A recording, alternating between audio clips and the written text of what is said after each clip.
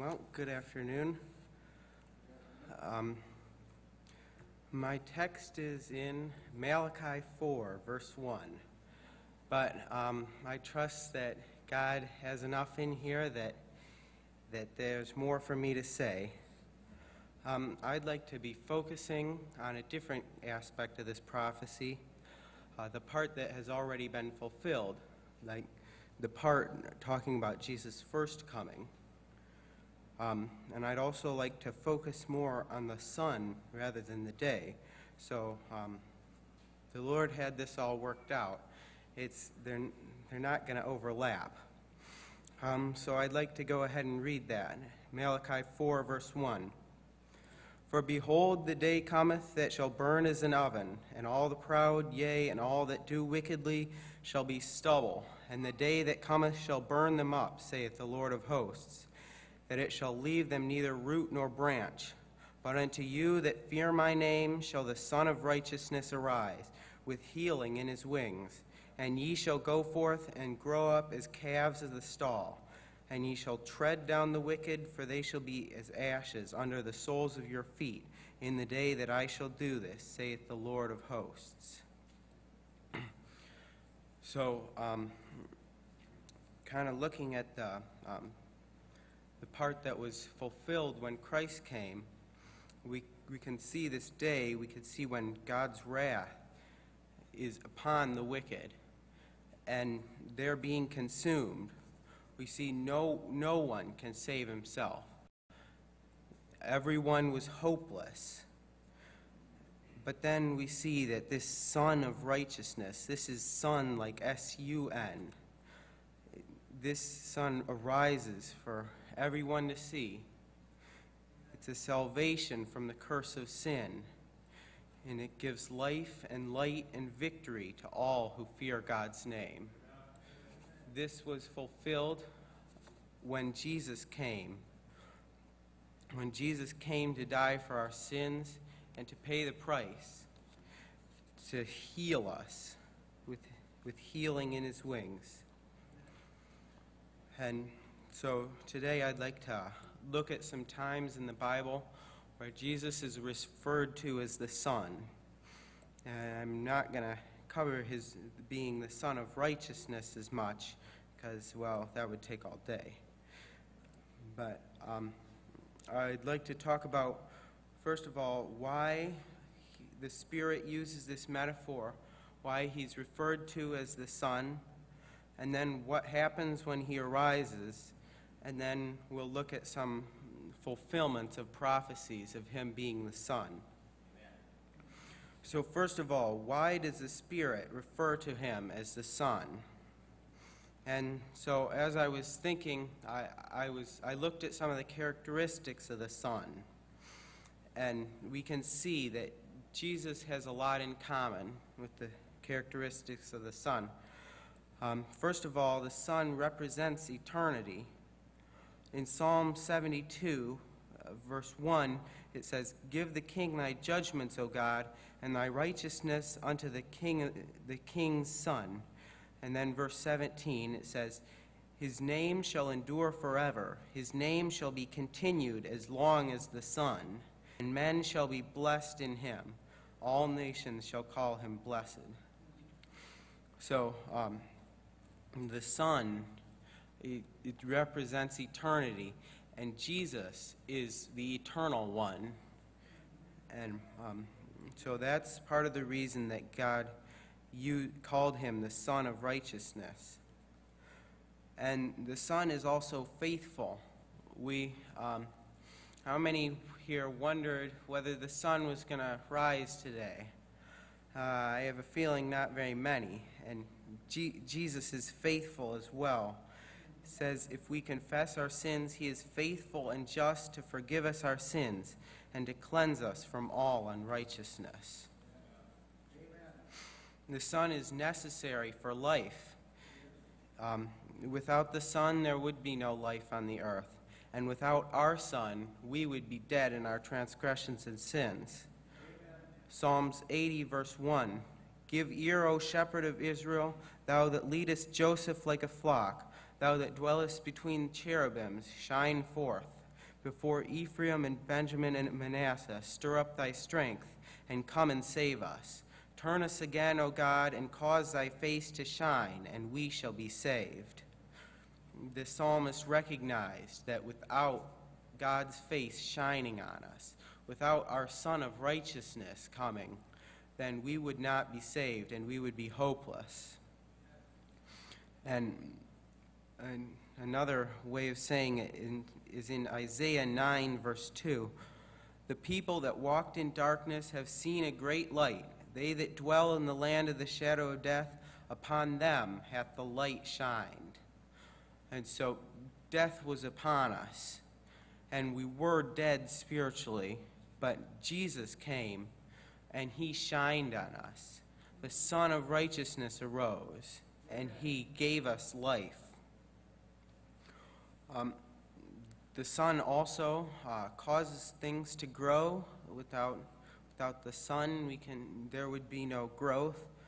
It says that in our text, it says, "Unto you that fear my name shall the Son of Righteousness arise, with healing in his wings, and ye shall go forth and grow up as calves of the stall." Amen. So the Son provides growth. He allows us to grow. But more importantly, we can see that he is bright. The sun is bright. It has great glory. Jesus, in Matthew 17, verse 1, says, "After 6 days Jesus taketh Peter, James, and John his brother, and bringeth them up into the high mountain apart, and was transfigured before him, and his face did shine as the sun, and his raiment was white as light." And so, even though on earth Jesus didn't usually show his glory physically, this time he let some of it through. And it says, even his garments were white as the light. But when Jesus was risen again, and he went up into heaven, then his glory could shine forth more. When Paul, this is Paul talking to King Agrippa, relating about when he got saved. This is Acts 26:13. He says, "At midday, O king, I saw in the way a light from heaven, above the brightness of the sun, shining round about me, and them that journeyed with me."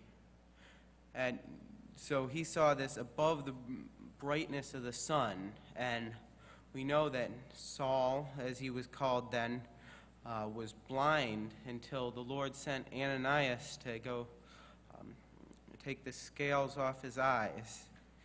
And so when Saul asked, "Who art thou, Lord?" Jesus said, "I'm Jesus, who thou persecutest." So this was Jesus in his glory. And when he appeared to Saul, it changed his life. He completely turned around, and he went from persecuting to the church to preaching to the Gentiles. But when his glory is really going to show forth in heaven, it says in Revelation 1:16, "And he had in his right hand 7 stars, and out of his mouth went a sharp 2-edged sword, and his countenance was as the sun shineth in his strength. And when I saw him, I fell at his feet as dead." Now this is very glorious. Jesus, you can see why the Spirit refers to Jesus as the Son of Righteousness. He has great glory. But another reason he refers to him as the Son is that the sun shines on everything. In Psalms 19, verse 1, it says, "The heavens declare the glory of God, and the firmament showeth his handiwork." And then verse 4, it says, "In them he hath set a tabernacle for the sun, which is as a bridegroom coming out of his chamber, and rejoiceth as a strong man to run a race. His going forth is from the end of heaven, and his circuit unto the ends of it, and there is nothing hid from the heat thereof."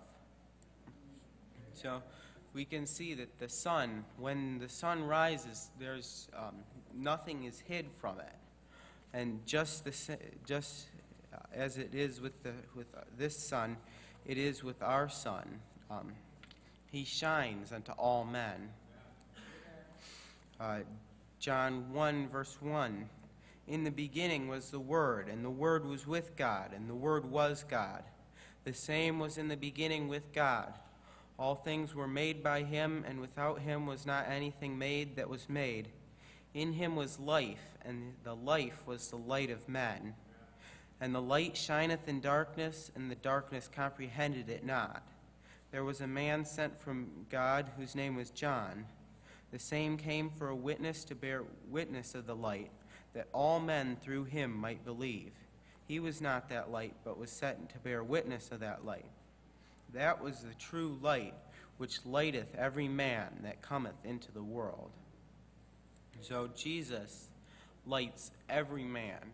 He shines on everyone. His light is available to all. And he gives everyone an opportunity to come and be in his light and walk in his light. And his light is life. And another way he shines on everything is going to be when he comes. It says that as the lightning cometh out of the east and shineth even unto the west, so shall also the coming of the Son of Man be. So we can see that that the sun, it represents eternity. It's faithful, necessary for life, causes to grow. It's bright and it shines on everything. And so that's why the Spirit refers to Jesus as the sun. And I'm not going to spend very much time on this, but what is this light that the sun shines? It can be many things. It can be his glory. We've seen examples of that. It's his holiness. We know that it says to let your light so shine before men that they may see your good works and glorify your Father which is in heaven. So our light can be our good works, and the same with Jesus. Jesus showed his light by his good works. We can also see that it says in him was life, and the life was the light of men. So the light is his life that he offers. But in our text, we can see it says that he is a son of righteousness. So his light is his righteousness that shines to everyone. It's offering everyone his righteousness. And so that's what the light that he's shining is. Now, what happens when the sun arises? First of all, the wicked are destroyed. We could see in Malachi, it says that ye shall tread down the wicked, for they shall be ashes under the soles of your feet in the day that I shall do this, saith the Lord of hosts. The wicked are destroyed. It says in Nahum 3:17, thy crown are as the locusts, and thy captains as the great grasshoppers, which camp in the hedges in the cold day. But when the sun ariseth, they flee away, and their place is not known where they are.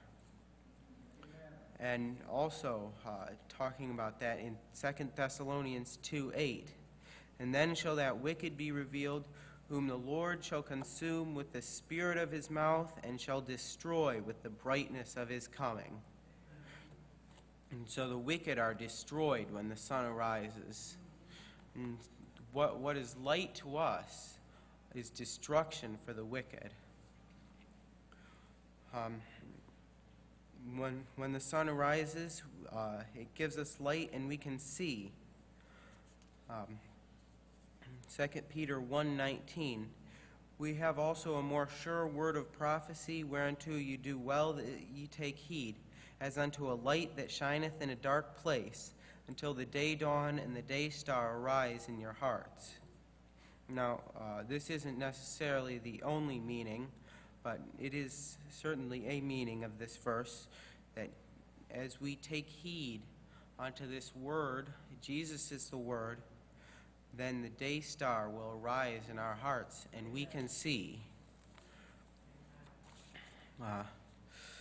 John 8:12. Then spake Jesus again unto them, saying, I am the light of the world. He that followeth me shall not walk in darkness, but shall have the light of life. So if we're near him, if we will have the light of life. He also says in John 12:46, I am come a light into the world, that whosoever believeth on me should not abide in darkness. And also, he talked about this a little earlier in the chapter, John 12:35. Jesus said unto them, Yet a little while is the light with you. Walk while ye have the light, lest darkness come upon you. For he that walketh in darkness knoweth not whither he goeth. While ye have the light, believe in the light, that ye may be the children of the light. These things spake Jesus, and departed, and did hide himself from them. So, while we have the light, while we have this opportunity in this world to believe on the Son, we need to take action and walk in his light. Which brings us to the next thing that happens when the sun arises. We have to make a decision, a choice, whether to follow him. It says, He that followeth me, in the verse we read, believeth on me. We can either believe and follow him, or we can go away from him.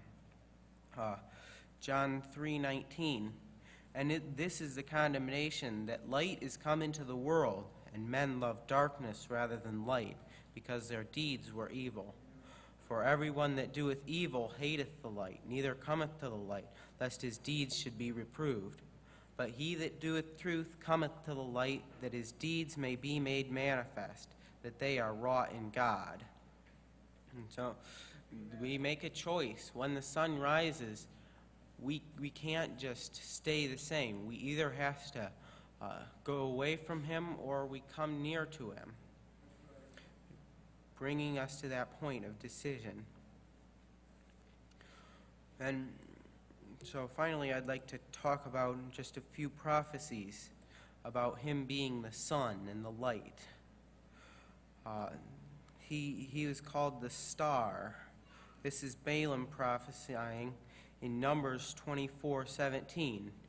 I shall see him, but not now. I shall behold him, but not nigh. There shall come a star out of Jacob, and a scepter shall rise out of Israel, and shall smite the corners of Moab, and destroy all the children of Sheth. And then in Revelation 22:16, Jesus says, I, Jesus, have sent mine angel to testify unto you these things in the churches. I am the root and the offspring of David, the bright and morning star. He's the star. He's also a light to guide. Psalms 119:105. Thy word is a lamp unto my feet, and a light unto my path. And Jesus is the Word of God. And then Zacharias says in Luke 1:76, And thou, child, shalt be called the prophet of the highest, for thou shalt go before the face of the Lord to prepare his ways, to give knowledge of salvation unto his people by the remission of their sins, and through the tender mercy of our God, whereby the dayspring from on high hath visited us, to give them light that sit in darkness and in the shadow of death, to guide our feet into the way of peace. He is our guide. When the sun arises, if we stay in his light, he will guide us. He's a light unto our path. A light of the Gentiles. Isaiah 42:1, and behold my servant whom I uphold, mine elect, in whom my soul delighteth. I have put my spirit upon him. He shall bring forth judgment to the Gentiles. Then down in verse 6, I, the Lord, have called thee in righteousness. I will hold thine hand, and will keep thee, and give thee for a covenant of the people, for a light of the Gentiles, to open the blind eyes, to bring out the prisoners from prison, and them that sit in darkness out of the prison house. A light to light the... And then Simeon is speaking about Jesus. He says, a light to lighten the Gentiles and the glory of thy people, Israel. And so Jesus was the one who shone the light into the darkness where the Gentiles were for those thousands of years when he came and he lit the Gentiles. He's the Son of Righteousness. He has the light of God's glory. Isaiah 60, verse 1, arise, shine, for thy light is come, and the glory of the Lord is risen upon thee. For behold, darkness shall cover the earth, and gross darkness the people. But the Lord shall arise upon thee, and his glory shall be seen upon thee. And the Gentiles shall come to thy light, and kings to the brightness of thy rising. And we know in Hebrews it says that Jesus is the brightness of his glory. So the brightness of the sun is the brightness of God. And the Son of Righteousness it's showing God's light and God's glory. But finally and most importantly, he is the light of the New Jerusalem. Isaiah 60, verse 19, the sun shall be no more thy light by day, neither for brightness shall the moon give a light unto thee. But the Lord shall be unto thee an everlasting light, and thy God thy glory. Thy sun shall no more go down, neither shall thy moon withdraw itself. For the Lord shall be thine everlasting light, and the days of thy mourning shall be ended. And we see that fulfilled in Revelation 21, verse 23, talking about the New Jerusalem. It says, and the city had no need of the sun, neither of the moon to shine in it, for the glory of God did lighten it, and the Lamb is the light thereof. And the nations of them which are saved shall walk in the light of it, and the kings of the earth do bring their glory and honor into it. So we can see that Jesus is our Son. He is our Son of Righteousness. And in one sense, he's already arisen, and he has come, and he's shined his light to us. And when we become part of the New Jerusalem, he will be our light. So let's look forward to that.